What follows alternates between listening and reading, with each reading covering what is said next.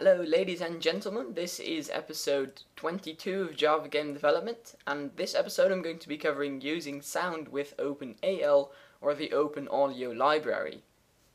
My name is Oscar from the Coding Universe, and let's get started. The contents of this presentation. Firstly, I'm going to be covering what OpenAL actually is and what it can do. Then I'm going to give you a demonstration to show what OpenAL is capable of. Thirdly, I'm going to be talking about OpenAL's interpretation of real-life audio. And lastly, I'm going to head over to the integrated development environment and actually get some code done. So, what is actually OpenAL? OpenAL, or the audio library, or OpenAudio library, is a library for rendering three-dimensional audio. And when I say three-dimensional, I mean, so in a way three-dimensional that, for example, when you have headphones, when the sound is to the left of you, you can hear it to the left of you, and when it's to the right of you, you can hear it to the right of you, so out of your left and right speaker, or headphone. It also ships with the LWJGL download, so no further steps are required to get OpenAL working once you have the workspace set up for LWJGL. Now let's get over to the demonstration. Here you can see a game called Minecraft created by Mojang, and this game uses OpenAL to get its sound done. So I'm going to play it here, and instead of looking at the graphics, I advise you to listen to the sound instead.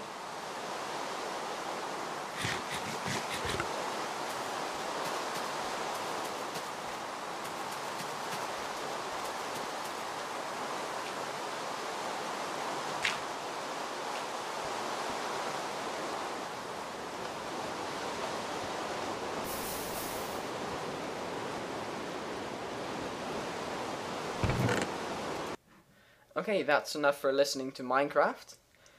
Now, one of the things that could have struck your mind is that this is three-dimensional audio, as I said before.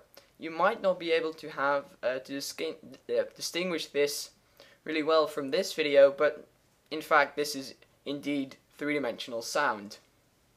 Also, it's really high quality and it features distortion effects. For example, when I was inside this little house here, the rain kind of went down in volume, and that's one of the things OpenAL is capable of, these effects.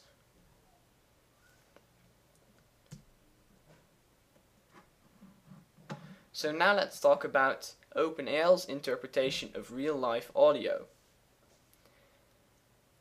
Now, OpenAL has three key elements it uses to, handle audio: the buffer, the source, and the listener. The buffer is it's the sound data with all its distortions and whatever, but it's the sound data. The source is the sound location, and the listener is the one who's listening to the audio. Each of these three, values, objects, have certain attributes you can set. So, for example, you can set the position of the listener, the position of the source, and you can supply the data to the buffer, and also the stuff like volume, and yeah, I'm pretty sure that you can specify that to the buffer. So remember these three things: buffer, source, and listener. Now let's get started with loading and storing the audio file. For this I'm going to be using the wave data class provided by LWJGL. Note that this class can only load wave files, so .wav files. Now we're going to be using two commands to accomplish this: al gen buffers and al buffer data. Al gen buffers takes an int buffer, nothing, or an integer, and it generates a handle to the buffer similar to what we've seen with vertex buffer objects.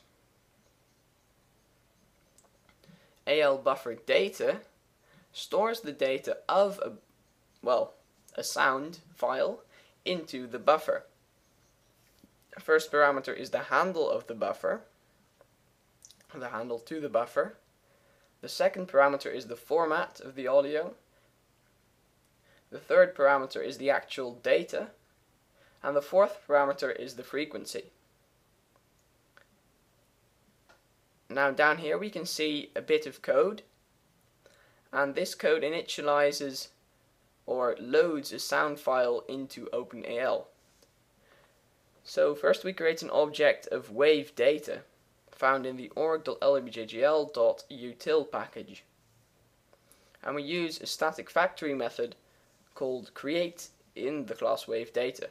So wavedata.create between quotes sound.wav, because that's the sound file.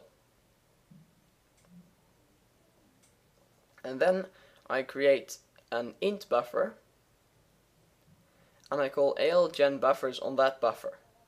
So the value, the new buffer, is stored in that int buffer.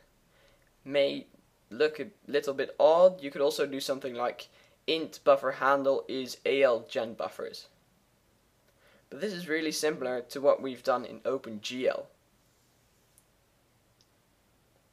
And then we have AL buffer data. So we call buffer.getZero, which is what we've stored with the AL_gen buffers method. Then we call data.format.data and .samplerRate or sample rate to specify the data. When we're done with the data, we can dispose it by calling data.dispose, and when we're done with the buffer, we can call AL_delete_buffers buffer.getZero. Now let's go to storing the source. So the source was the location. Now you can have multiple sources, so again you can call AL_gen sources and then an int buffer nothing or an integer, and AL source, which takes the source handle as first parameter, a parameter name as second parameter, and then the third parameter is dependent on what kind of method you called. So you have AL source f, and AL source I for floats and integers. Parameter names can be AL buffer for specifying the buffer, AL position for specifying the position, AL pitch for, specifying the pitch, AL gain for, I believe, specifying the volume, AL position for specifying, that's duplicate, oops, and AL velocity for specifying the velocity of the sound in three-dimensional vector coordinates. So this time around we call int source is AL_gen sources. This is an alternate approach to int buffer, what we had on the second and third code lines here. And then we call AL source I on the source handle, say AL buffer, and then specify the buffer. So we link that sound file to this source. This is a mandatory step if you want to use actual sounds instead of nothing. And then AL source 3f, which specifies 3 floats. You could also call AL source, I believe, and then just specify a float buffer containing 3 values. But I think this approach is a bit simpler. So we set the position and velocity to 0x, 0y, and 0z. And this coordinate system resembles the one you get via OpenGL GLU perspective. Also note that the position and velocity calls aren't necessary, but I've just put them in because it looked nicer and, it's kind of easier to understand how you could do that. And then once you're done with the source, you can call AL delete sources and then source. Now the last one, the listener, and this is the easiest one. So because there is only one listener in OpenAL, and just as with AL source, you can specify a parameter name and a value when you call AL listener. In this case, AL listener position, velocity, and orientation, both with 3, or all with 3f, and I set these all to 0. And in fact, I could omit all this code and they would still be set to 0. But yeah. Lastly, playing sound. So I can do this by calling AL source play, AL source stop, and AL source pause methods on the source handles. So below you can see a little code example. It doesn't actually work, but it demonstrates how this could work. So you have a game, and when you're walking, you can say if walking, AL source play walk sound, and else AL source GL source stop. That should be AL source stop walk sound. Now, what's the code like? I'm going to head over to NetBeans and show that to you. So here I have the class OpenAL demo, and I also have a sound file. Let me just get that sound file for you. Java game development. No, that's the wrong one. Oh no, it was somewhere here. Workspace. NetBeans projects, perhaps. Nope. Oh, come on. Ah, here we have it. So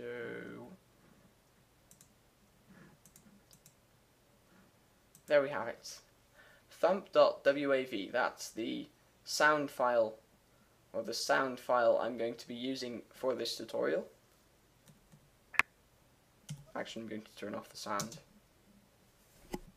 Here. So that's the sound file. And now I'm going to do it in NetBeans. So firstly, I'm going to create an LWJGL display. And I'm also going to specify a display mode, which is going to be, let's say 640 by 480. And the title will be OpenAL demo.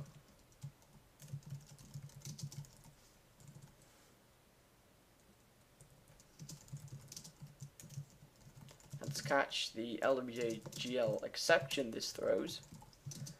Print stack trace and exit.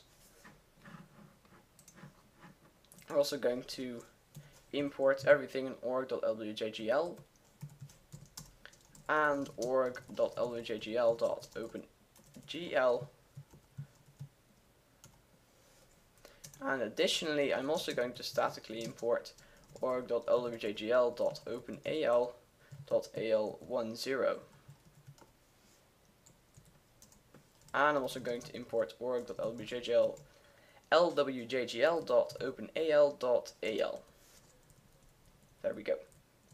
Now, after we've created the display, we can also create an OpenAL context.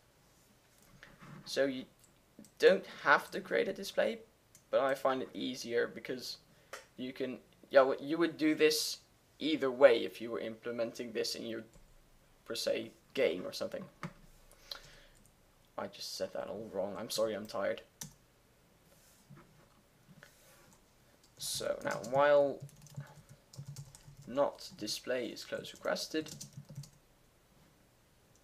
display dot update, display dot sync 60, display dot destroy, and system dot exit 0 1 0. Now, this is the bare window without anything on it.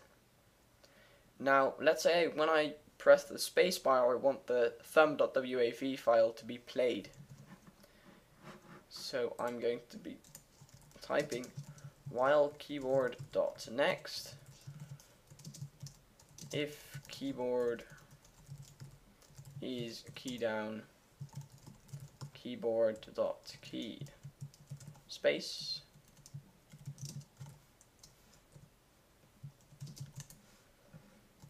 play the sound. Oops. There. Now I can get around to creating and loading and, yeah, the sound. So I'm going to call wave data data is wave data.create, and I'm just going to call the file input stream variant. So I'm going to do that, and then res/thump.wav.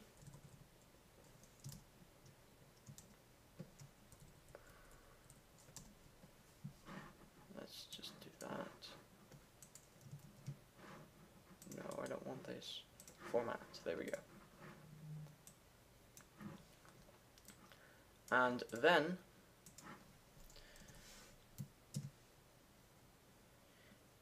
you know what, this is all okay. I'm just going to throw the exception because else it will screw up the program.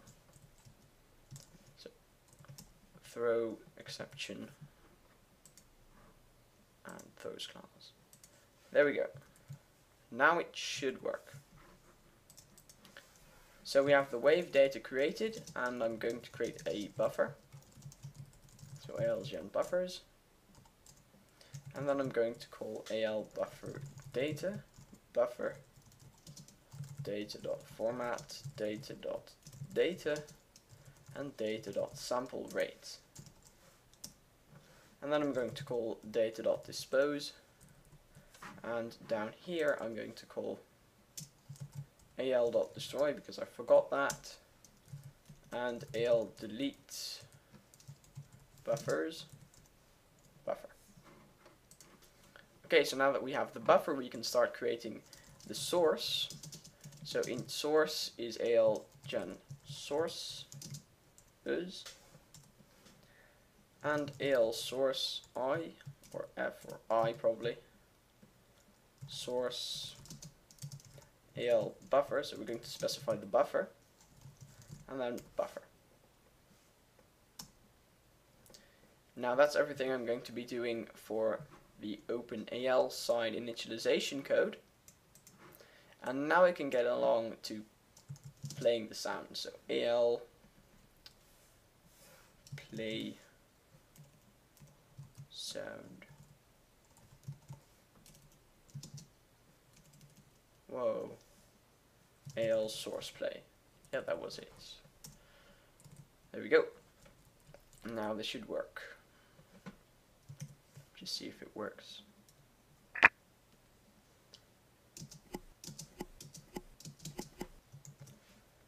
So yeah, it did work, surprisingly.